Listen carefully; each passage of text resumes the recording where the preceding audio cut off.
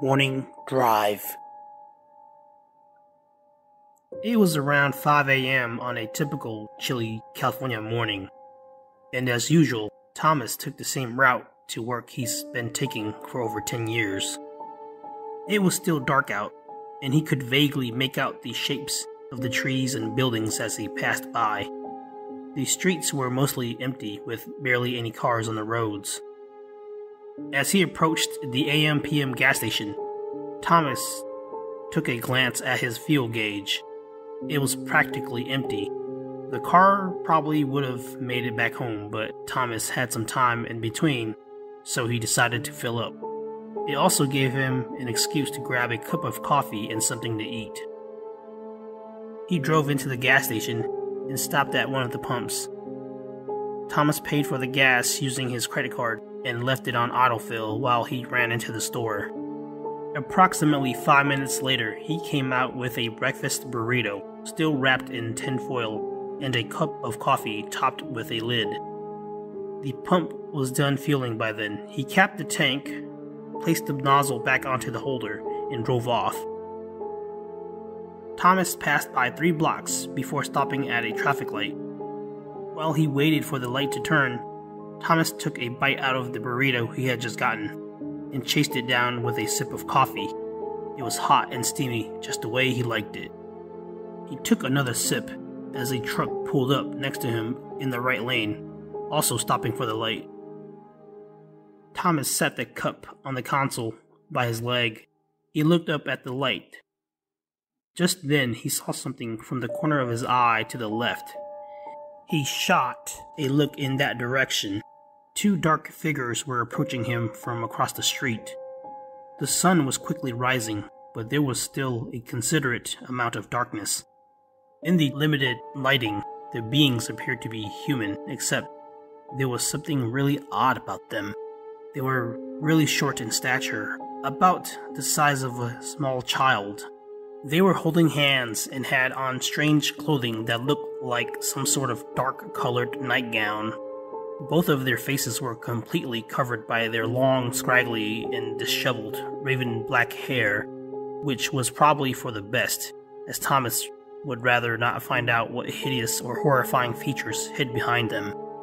The beings were unlike any homeless kids he's ever seen. And more importantly, where were the parents?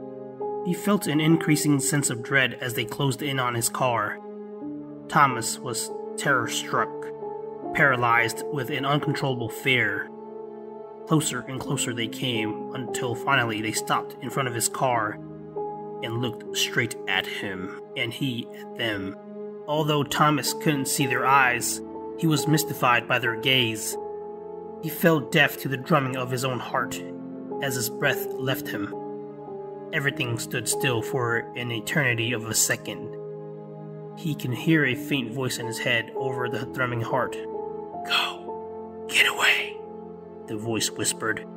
Then, within a blink of an eye, Thomas snapped back to reality. He took a huge gulp of air and felt instant relief, almost as if he had been holding his breath for ages. He immediately put his car into reverse and gunned it. The car lurched backwards, creating some space between himself and the beings, who were now walking towards the other side of the street and in front of the truck next to him. As soon as he saw the gap, Thomas slammed on the brake, jolting him forward, then backwards, his back colliding into the seat as he shifted to drive and sped past the couple with his tires screeching. In the rear view mirror, the truck also backed up and drove around the beings. Thomas didn't even bother to check if the light had ever turned green at the intersection, but it didn't matter now. The other guy at the intersection clearly saw the beings as well. He just wondered if the guy had gone through the same paralyzing experience as him. He made it to work, but he couldn't focus. Thomas tried not to think about the couple, but still they lingered in the back of his mind. He was even scared of going into the bathroom, afraid they might come for him, and there'd be no one to help. Thomas was spooked to the point where he jumped at every shadow or sound. It was driving him insane. He remembered all the stories he heard growing up about encounters with ghosts and demons, from back in his home country of Laos. Fortunately, Thomas had never encountered any of those beings back home, but never would he imagine seeing them in the States. He thought of the type of ghouls some of the Hmong have reported seeing before, specifically the Bunzong or Bonzong, depending on dialect. He's only ever seen the ghouls portrayed in Hmong movies, but never saw them in real life until that day. Some say they have similar qualities to that of a small child.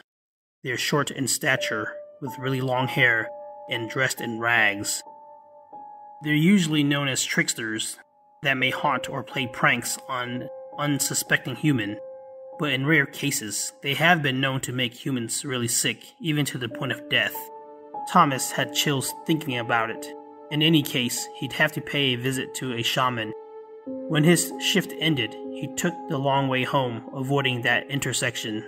When he got home, Thomas told his wife about it, and they had a shaman look into it later that week. "The ones you saw that morning were a Bunzong couple. They were coming back from their own wedding and were so excited they forgot to hide themselves. They apologized for scaring you, but mean you no harm," the shaman said. Thomas was relieved after hearing the old man's words. He never saw or heard anything suspicious after that. The lesson here is, we may be afraid of the beings and entities from the other realm, but they may be just as afraid of us as we are of them. Keep that in mind the next time you encounter the others. Cold Awake. I'm a grown man now, but this happened when I was just 9 years old. I've never told anyone about this story. The only other person that knows about this is my mom. It was right before my dad passed away. I still remember that day like it was yesterday. Back then, we lived on the first floor of a multi-family home. On our floor, we had 2 bedrooms and 1 bathroom. My family shared a room, while my uncle had the other one. It was winter. I was out in the backyard playing in the snow with my younger siblings when my mom called me inside. She said she wanted to talk. I thought it was strange at the time how we couldn't talk about it in front of my younger siblings. My dad was already sick, so he was resting in our room. My mom pulled me over to the living room. She had a worried look on her face. She said nothing until we reached the living room, which was on the other side of the house, away from the rest of the rooms. I was about to ask what she wanted, but she went first. "Have you ever experienced anything strange at night?" She kept looking back toward the kitchen, then back at me, almost as if checking to see if it was safe before speaking. I replied, "No, why do you ask?" She responded, "For the past few nights, I keep waking up to a really cold chill on the right side of my body, but only on the right side. It normally starts from my leg, then it goes all the way to my shoulder and neck, then here." She pointed to the right side of her face, drawing a circle around the area. Mom continued, "It's like a cold hand slid from one end of my body to the other." I didn't know what else to say, so I said, "Maybe it's Dad." "It's not your dad. I made sure of that. When it first started happening, I woke him up to see if he was okay. His hands and skin were warm every time I checked, so I don't know what it is." "What are we going to do, Mom?" I asked. "Well, I was going to ask if you can sleep by your dad tonight and see if it happens to you. Will you do it?" "I'll do it," I nodded, and with that, she dismissed me. At that time, I wasn't scared or creeped out by her story in the slightest. If anything, I still had my doubts about it. I figured maybe it was just a dream, so that night, I slept next to my dad. I didn't know what time it was, but I remember that moment very vividly when it happened. I was deep asleep until I was suddenly awakened by something really cold touching my right foot.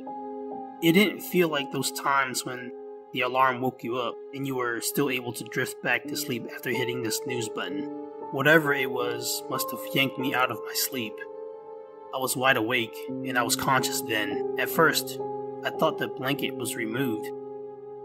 I felt around with my feet until I realized they were still under the blanket, yet it felt like I was sleeping next to an ice cube. I was shivering.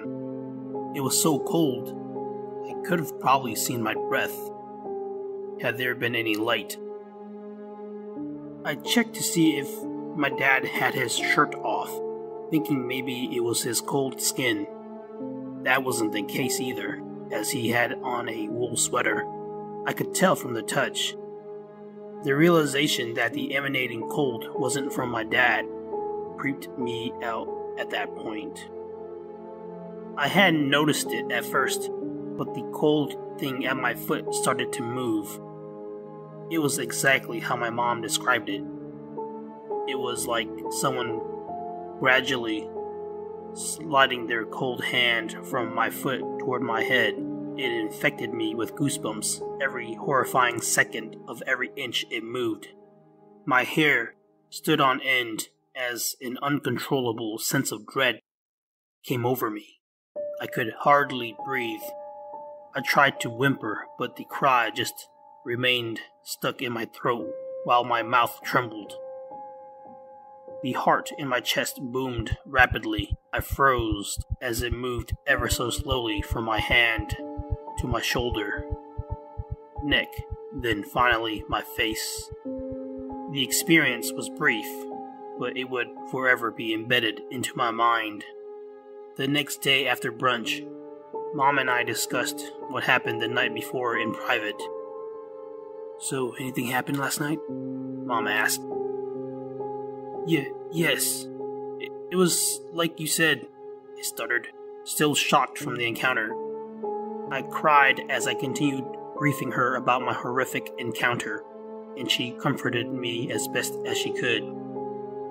"I expected as much. I didn't want to put you through it, but I needed to confirm my suspicions. I'm starting to think maybe it's a ghost or demon." My heart dropped upon hearing that. I became even more afraid. What are we going to do?" I asked, wiping the tears from my eyes. "There's only one thing we can do. We'll have to consult a shaman."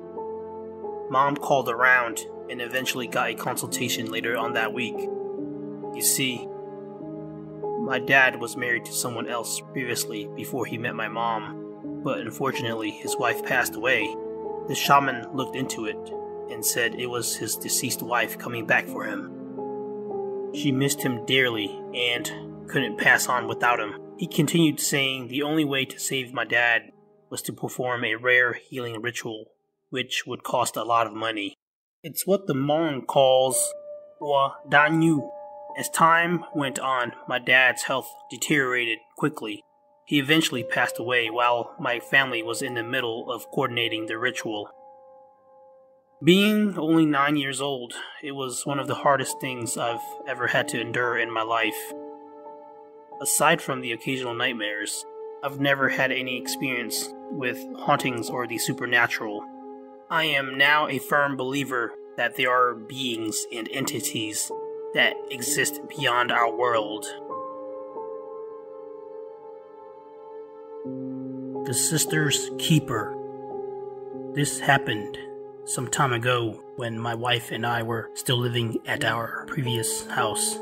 At the time, it was just the two of us living there. This story isn't about the house itself, but more of an account of what happened one particular night. It started with an argument.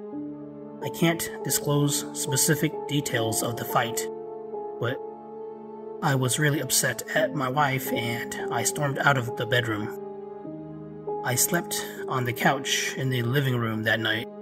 I was already asleep when I was awakened in the middle of the night by a strange noise in the hallway. The AC was on because it was the middle of summer, but that wasn't it. The sound was more distinct. It sounded like something slowly crawling down the hallway toward the living room. I couldn't see what was happening since the hallway was behind the wall where we placed the TV console. The sound seemed to be coming from the end of the hall where our room was, but was headed in the opposite direction. I could see the dark entry to the hallway. There was no light at all, meaning the bedroom door was still closed, so it couldn't be my wife. Plus, I don't think she was in any mood to be crawling around the dark like that. No matter how I tried to rationalize it, nothing made sense. Meanwhile, the thing was still gradually inching its way toward me, scraping every fiber of carpet along the way. There was something oddly familiar about the noise, but I couldn't quite put my finger on it. Then it dawned on me. I've heard a similar noise when my wife's late sister Heather would crawl around to get from different areas of their house sometimes. She was a paraplegic. Heather had a wheelchair, but she only really used it when she was out. She passed away half a year ago. Heather was sick a lot and was constantly in and out of the hospital. My wife and her were really close since they were the only children in the family. My wife was really devastated when Heather passed away. I started to get creeped out at that point. I tried ignoring it to go back to sleep, but I couldn't. A horrifying image of Heather lingered in my mind. She was reaching out for me with her bony arms and fingers. Her cold, dead skin was a pale gray. Heather's face was gaunt and partially covered by her long, dark, matted hair, her eyes sunken, and her crooked mouth uttering words I couldn't hear, but somehow understood the reason for her visit. I shuddered at those milky eyes staring through me from beyond the grave. "I'm sorry. I'll be good to her. Just leave me alone," I cried. At that moment, the AC powered off, which made the sound of the crawling ghoul much clearer. I willed myself against the urge to remain crying and hiding under the blanket as I sat up and looked over to the entry of the hallway. Although it was dark, I could see the silhouette of the figure in the moonlight, slowly making its way towards me. It was in the same posture as Heather when she was alive. Its legs were folded under itself and using its arms to drag itself to me. My blood ran cold at the sight of the figure. I knew the only thing that would save me at that moment was the light switch by the hallway. At least, I hope. The Heather-like ghoul was halfway into the living room at that point. I was so scared. I was practically hyperventilating then. My whole body was involuntarily trembling as the thing reached out for me. Since our couch was placed in the center of the living room, I was able to scramble behind it, creating some distance between the specter and I. Then, with remarkable swiftness, I dashed around it toward the light switch. The apparition was still maneuvering itself in a sloth-like fashion from my previous position on the couch toward me when I hit the switch. The lights came on, and the ghastly figure vanished simultaneously. I took a huge sigh of relief and gathered myself before I headed back to our room. It's been 4 years, and we have a daughter now. She's 4. I've never told my wife about the night of the visit. We worked out our issues, but things were never the same after that. My wife didn't deserve what I did to her. I was a shitty husband, and she didn't deserve it. It took encountering a ghost to see the error of my ways. As terrifying as it was, in a sense, I'm glad it happened because it made me want to change and be a better person. So, wherever you are, Heather, I hope you're able to find peace and forgive me for what I've done in the past. I just want you to know that I regret what I did and will spend the rest of my life atoning for my sins.